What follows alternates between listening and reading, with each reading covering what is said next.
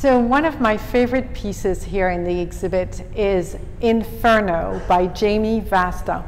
This is this piece. Jamie uses glitter to make her paintings. So basically it's pointillism, pointillisme of a new style.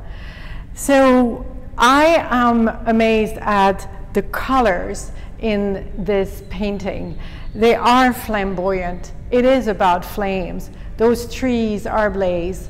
It's a reminder of the terrible forest fires that we've had in California in the last few years, as well as in Australia more recently.